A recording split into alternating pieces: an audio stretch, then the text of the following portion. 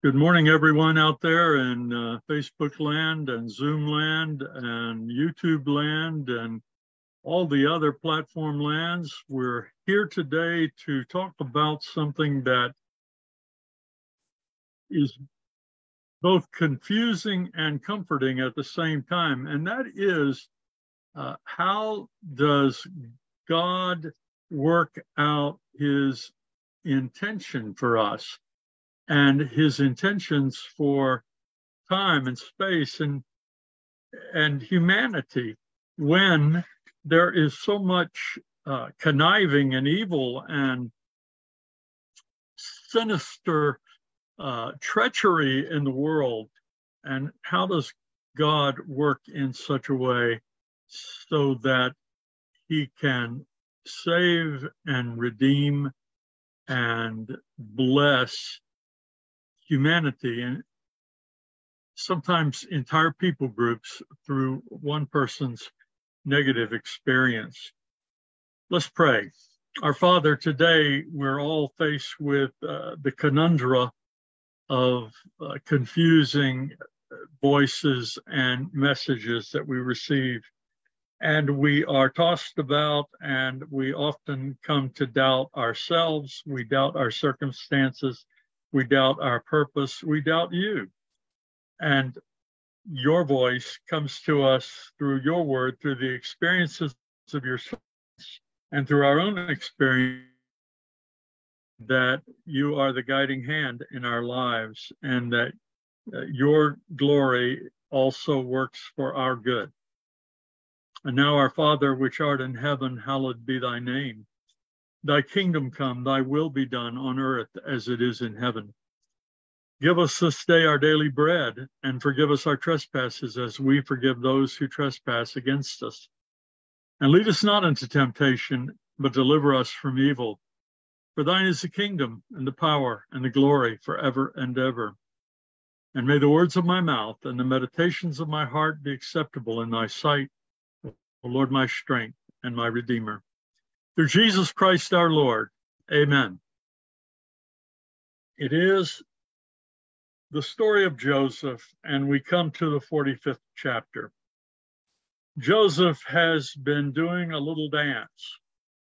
He has been in Egypt for many, many years.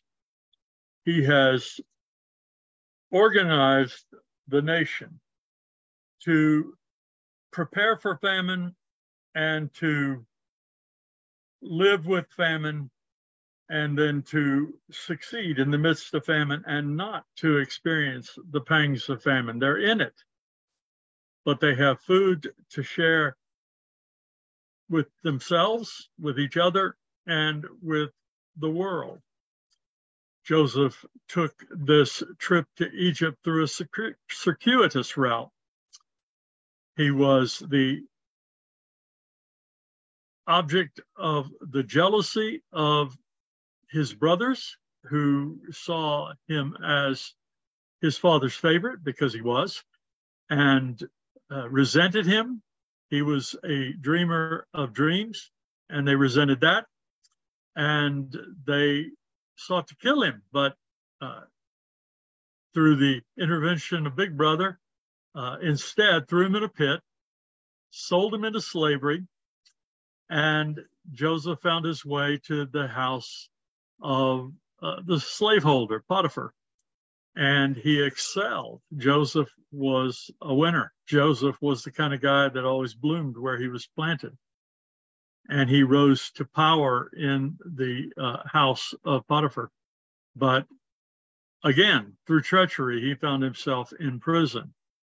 But through faithfulness and ingenuity and creativity and the providential hand of God, he then finds himself in Pharaoh's house with insight that only God could give him into where history was going to be going for the Egyptian people.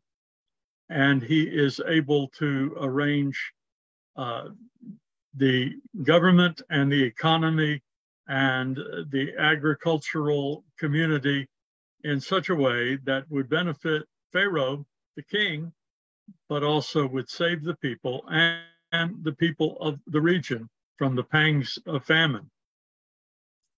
That same famine, so many years later, Joseph is an older man, described as a father to Pharaoh, and he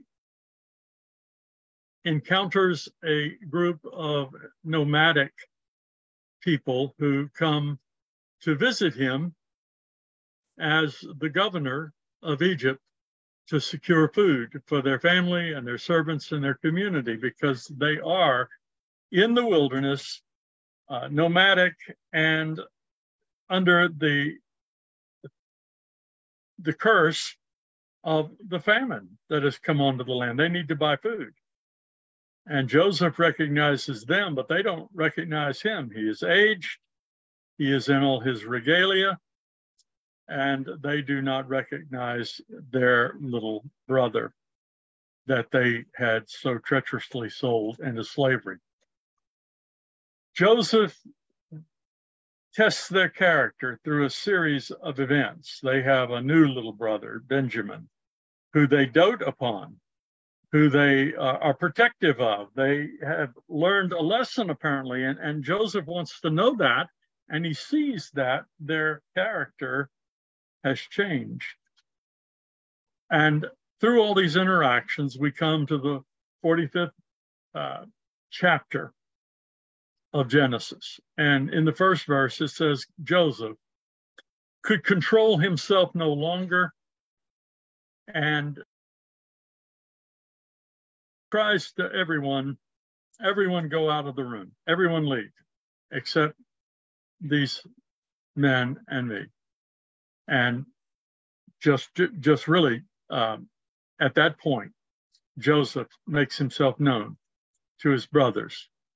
And he wept aloud, verse 2 says, so that the Egyptians heard it, and the household of Pharaoh heard it. And Joseph said to his brothers, I am Joseph. Is my father still alive? But his brothers couldn't answer him. They were dismayed at his presence.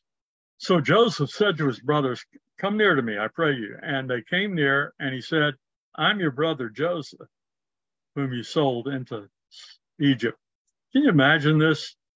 This man who holds their lives, their fortunes, their destinies in his hand. This man who is so powerful in Egypt. He is the chief of all the civil servants. He is the head of the government. Anything that he says, the king takes his advice.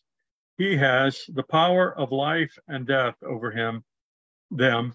And at that point, he says, I am your brother who you sold into slavery. And then the next words out of Joseph's mouth are, do not be distressed or angry with yourselves because you sold me here, for God sent me before you to preserve life. So at another point, Joseph says, what you intended for evil, God intended for good.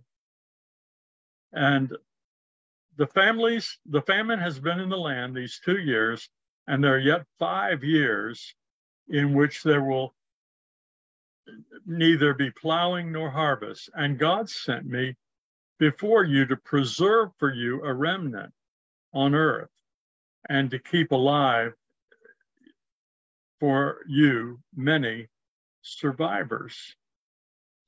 So it was not you who sent me here, but God, and he has made me a father to Pharaoh and Lord of all his house and ruler over the land of Egypt.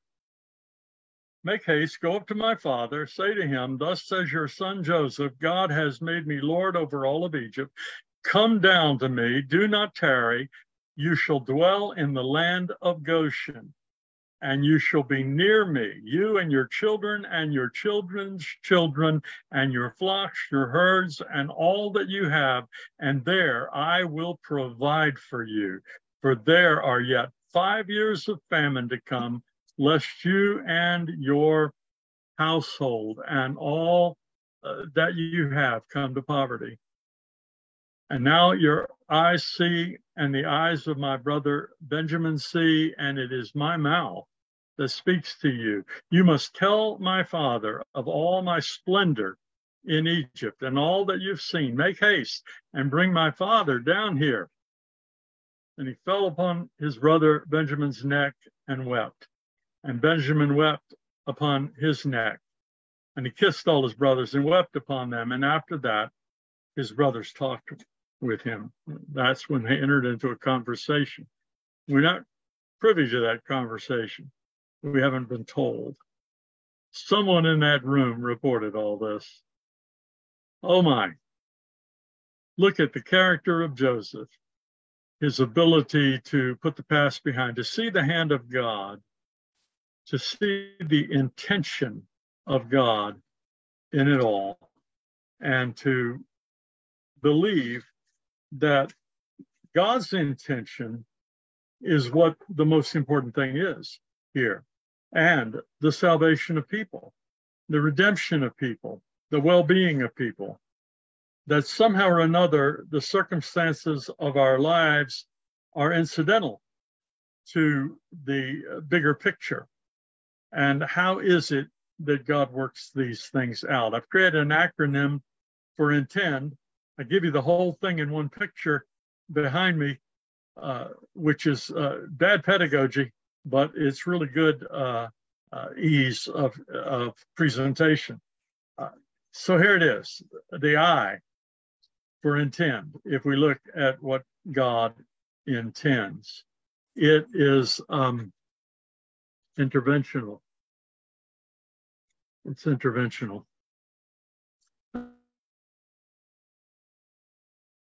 To learn to play, you should take a sip of coffee, or I don't smoke a pipe, but or a puff of a pipe or something when you talk about chess, right? It's very intellectual. I didn't learn. I have to confess, I did not learn, but I learned from my grandfather early on how to play checkers. And I still play checkers, but now my opponent is a computer. And there are two things, well, really one thing, that I know and the computer knows. And that is there's more than one winning move in checkers. Checkers is not rigged so that there's just one winning move. And I'm told that chess is the same way. In fact, that's the way it is with so many games. I used to love to play Monopoly. You can focus on winning Boardwalk and Park Place, or you can start with Baltic Avenue and Mediterranean Avenue and buy up all the railroads and still win. There are different strategies to win. But God intervenes in all the strategies and all of the non-strategic moves of our lives. God intervenes in our lives and our circumstances, in our good decisions, in our bad decisions, in even the accidents of our lives, to show us the next winning move. You might say in Joseph's life that the winning moves were that in whatever situation he was in, he relied upon God, and he relied upon God's work within his own character to make the right decisions in the middle of those moves. So that even though they were really bad circumstances, even though they looked like the other side was prevailing, through the intervention of God, God's intention came to pass. The redemption of the people, the deliverance from starvation, the salvation of the people, the relationship with the Pharaoh that Joseph would not have met in any other way. Well, I can't really say that, can I? In any other way. There were many ways. There were many moves that could have gotten Joseph there. These were the moves. And it started with maybe Joseph in his youth and joy of having a coat of many colors, flaunting it, and his brothers resenting it and doing something very treacherous and evil to their brother. But God meant something good to come of it and intervened at every step along the way, usually by prompting Joseph to do the right thing in the middle of it. Now, the N, the first N in intend, I'm making for narrative. I have shared the scripture with you as a story. That's how it was shared with me. That's how it's shared in the Bible. It's a story. Look at the book of Genesis. It's all one story, isn't it? Look at the book of Exodus. There's some didactic teaching. There's some dogma taught, but mostly in the form of story. Of story. When Jesus lived and taught, he was living out a story and he taught stories. And it's not until you get really down to Paul, and of course, Luke records a story about Paul in the book of Acts, a long story, but Paul enters into the stories of the churches that he writes to. He enters into their circumstances and tells the story. Even the book of Revelation is set in the form of a drama that is unfolding before us that has much deeper meaning than the circumstances. So the word narrative is important. God works in and speaks through the narratives of our lives. God gets into the middle of our story. That's why it's important for you to reflect upon the story of your life, to sing songs like, well, we've come this far by faith, leaning on the Lord, to understand that the hand of God was with you at every turn, that God was somehow with you. And by the way, can you survive this or that or the other?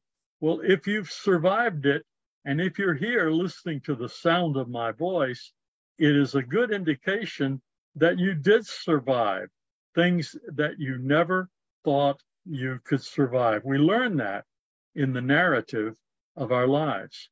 So Joseph even tells some of his story, fills in the blanks for his brothers, because all they know is where they left off. They left Joseph in the pit, selling him to the tribe of marauders, the slave traders. And that's the last they heard of him. And that is not just that. The story goes on. Every time we part with someone, we part with them being a part of our story, and they are part of our story, and we are part of their story, and they go on, and their story continues, and our story continues, and God is with both.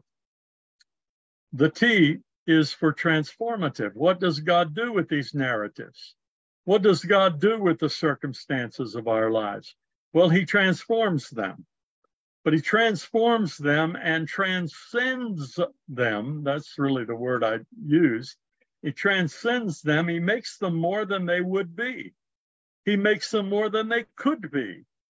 He makes them more than we could ever imagine them being, because he transcends and transforms, and he does it through the meaning. He does it through their presence. He does it as we reflect upon them, and he does them as we enter into partnership with him, that partnership which comes by faith, and that comes when faith expresses itself in obedience. Even when Paul tells the story of the incarnation, he says in the book of Philippians, he emptied himself and he took on the form of a servant. He tells the story of Jesus transcending even his own divine existence by descending to earth and emptying himself. And therefore, God has highly exalted him and given him a name that is above every name, that at the name of Jesus, every knee should bow, things in the earth and under the earth and everywhere. And every tongue confess that Jesus is Lord, to the glory of God the Father. God is transcending and transforming, and he is at work in your life, desires for you to answer his call so that that transcendence might become complete in you. You are being changed. The meaning of your circumstances is being changed. Maybe the circumstances are not changing, but the meaning of those moments are changing. I say meaning of moment a lot because it's a key phrase in my life and in my theology. The meaning of our moments. Well, it's a transcendent kind of intervention in our narrative that reflects upon and moves toward God's intention. By the way, in the book of Romans, which is the New Testament lesson for today, and he talks about God's intention for his people, his special called people, the Israelites. And he asks the question, has God abandoned his people? And he says, absolutely not. The gifts and the calling of God are without any kind of revocation. God doesn't take away what God gives. God has consigned all men to disobedience that he may have mercy on all.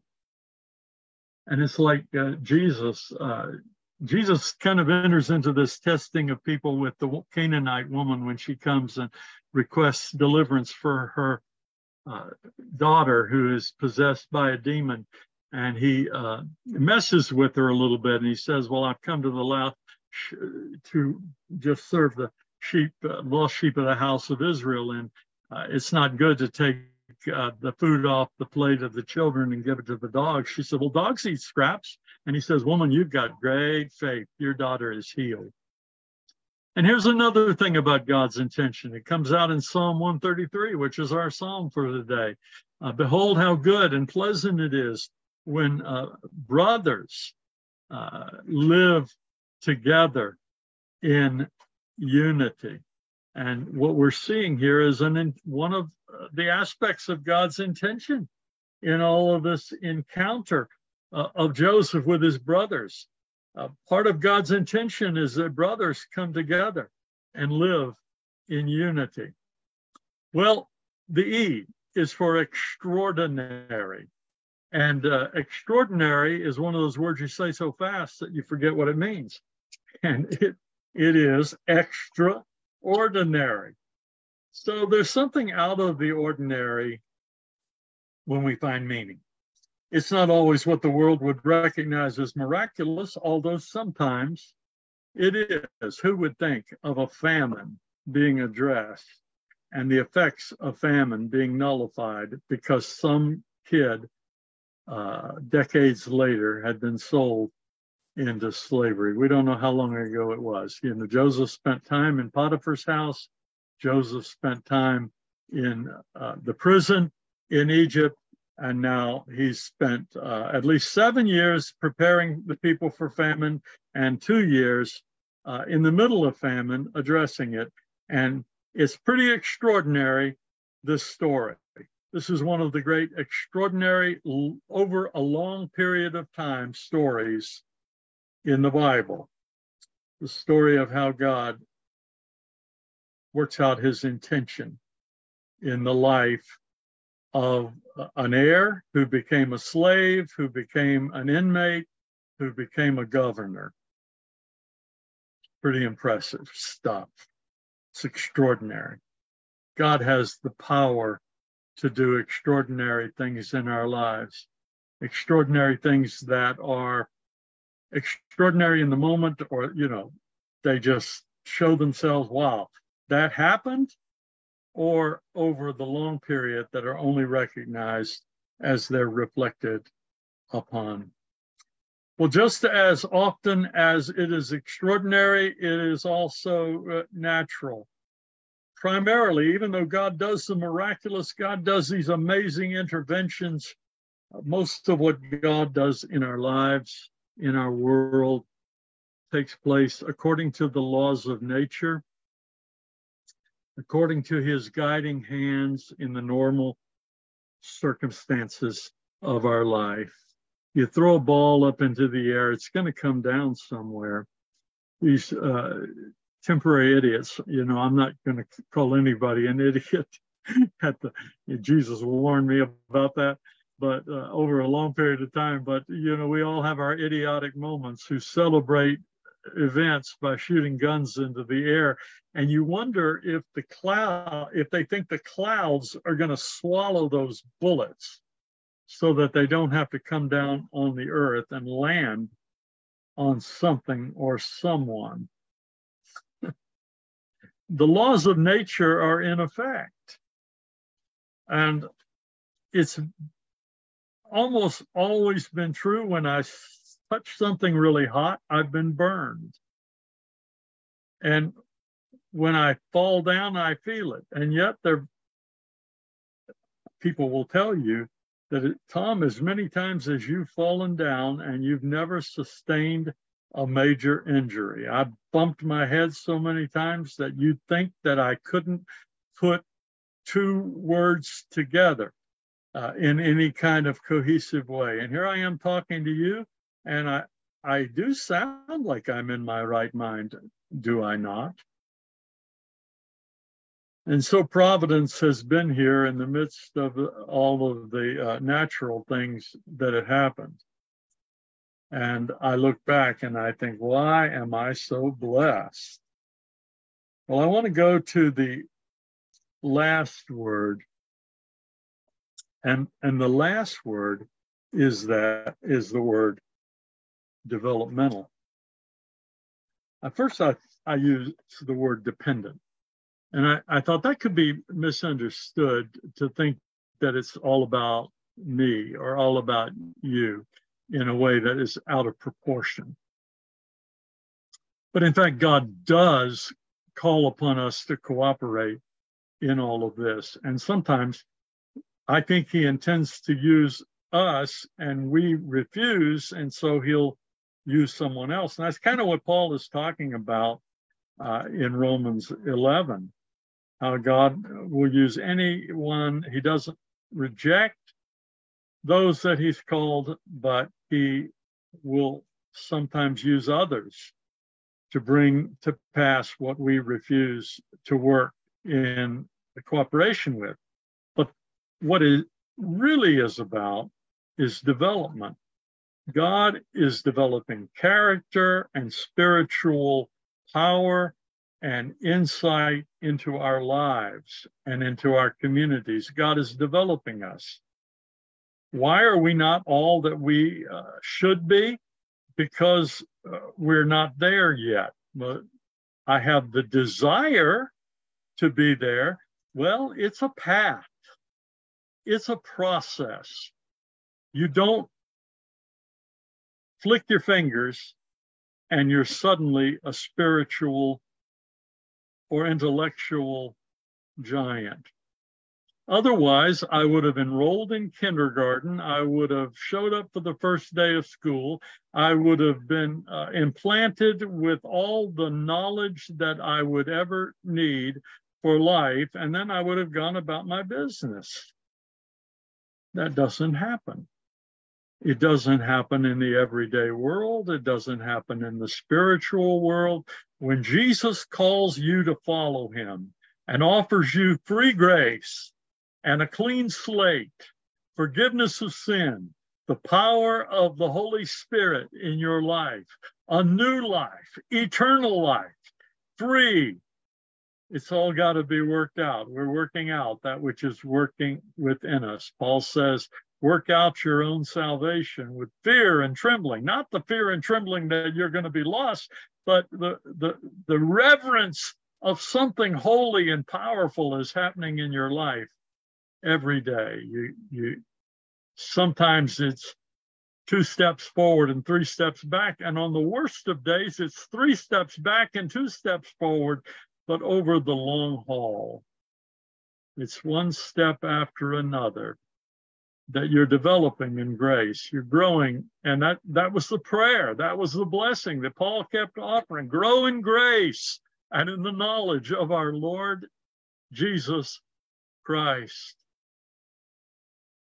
Maybe you're at the front end of this call today. You're just now realizing that God has an intent for your life, and he intends for you to be used as an instrument for his glory and the good of others. And that's the call. And you're realizing that the cross settles the matter, and that what you've done in the past and what you've thought in the past and what you have intended in the past can be put in the past, and that you can move forward by grace. And you just want to say yes to Jesus.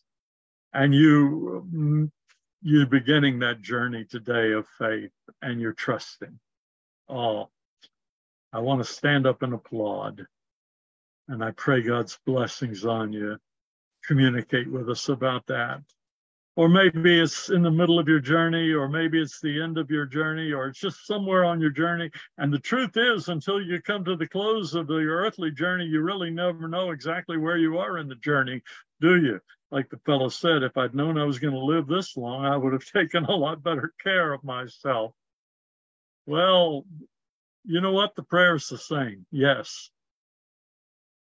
Yes, Lord, yes, to your will and to your way. Yes, Lord, yes, I will trust you and obey. When your spirit speaks to me, with my whole heart I'll agree. And my answer will be yes, Lord, yes. And maybe that's the secret that Joseph learned, to say yes to God in every circumstance, to bloom wherever he was planted, so that when the day would come, when he was united and reunited with his brothers, he wouldn't have to waste a moment in bitterness, in avarice, in hatred and regret, but to reunite with them and to reunite with his father, and to save them from famine and all the people that had come after them, including one brother who was Judah, who would become the father of the tribe of the Lion of Judah, through whom we would receive our King and Messiah and Savior and Lord Jesus. See, God's in this with us for the long haul. And when we become long haul thinkers, we plug into God's intent. And that becomes the great blessing of our life. And that becomes the thing that sustains us through the dungeons of life, and through the injustices of life, and through the pains of life. And now may the Lord bless you and keep you. The Lord make his face to shine upon you. The Lord lift up his countenance upon you and be gracious unto you, and give you peace through Jesus Christ our Lord. Amen. Amen. Amen. Amen. Amen. Amen.